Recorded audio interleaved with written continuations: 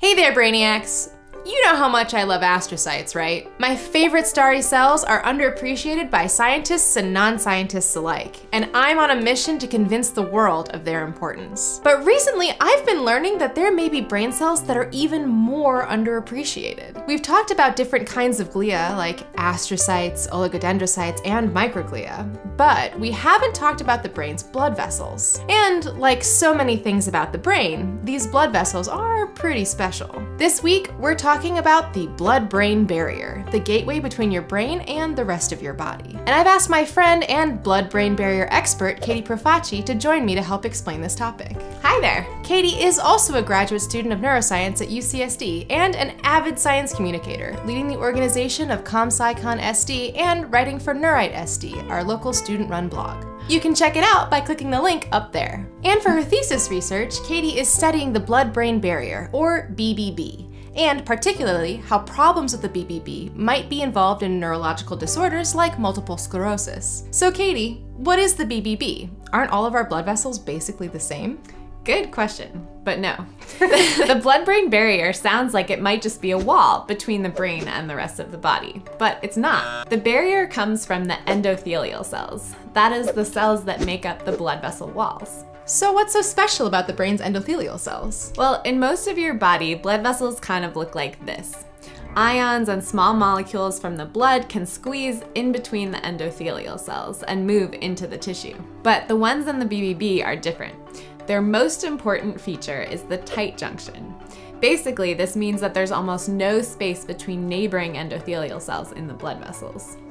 Kind of like this, which prevents molecules and proteins from squeezing between the endothelial cells to get into the brain. And brain endothelial cells also have way fewer leukocyte adhesion molecules, which are basically little gates for immune cells to get from the blood into the tissue.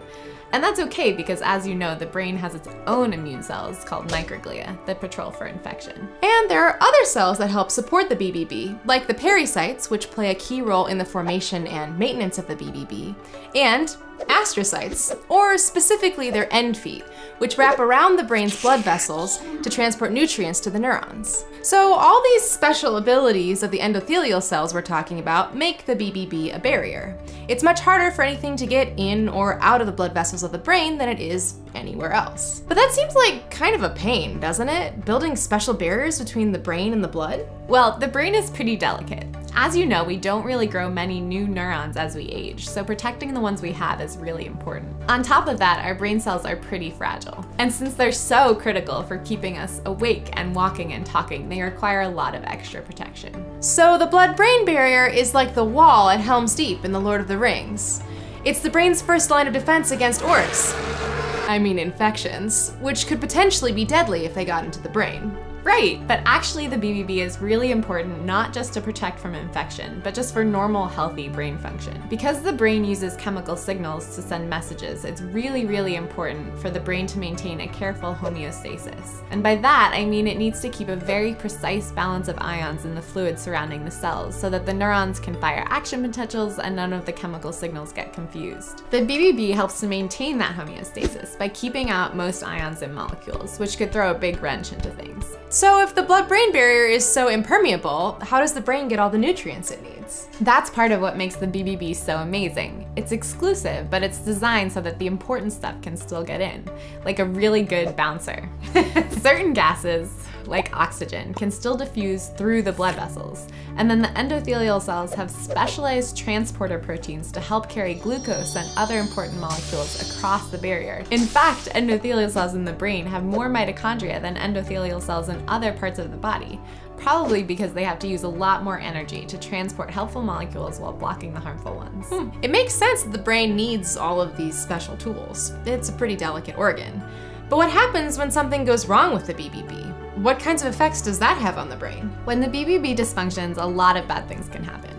If ionic concentrations get thrown off, neurons might start firing willy-nilly, or not be able to fire when they're supposed to. Extra fluid gets into the brain, causing swelling, and many more immune cells can get into the brain, which can be especially bad in autoimmune diseases, when immune cells get wrongly programmed and instead of attacking affections, start to attack parts of your own tissue.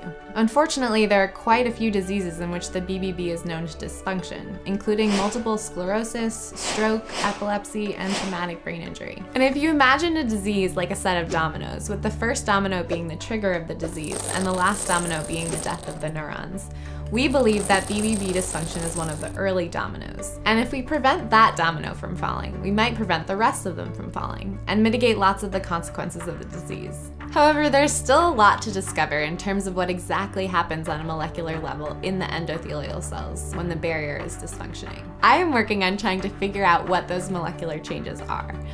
Ultimately, I hope that we might be able to prevent them. If we could find a way to reduce BBB dysfunction, this might help reduce the long-term symptoms in a wide range of neurological diseases. It's incredible that something as simple as the blood vessels in our brains could be such a key part of so many neurological conditions and disorders. As we're learning, the brain is a lot more complex than you might think if you're only studying neurons. And like so many of the brain's underappreciated glial cells, we still have a lot of work to do before we fully understand the BBB and its role in our brain. But researchers like Catie and her colleagues in the Daneman lab are starting to figure it out. Catie, thanks so much for joining us for this episode. We really appreciate your expertise. Thanks so much for having me. Where can our viewers find you? Probably in the lab, but you can find some of my neuro writing at neurosd.org. You can check that link up in the corner or check out the links in the description to find Catie's work. Thanks for watching this episode of Neuro Transmissions. If you like this video, make sure you hit that thumbs up button. And make sure you subscribe to see the next collaboration we do with our awesome scientist friends.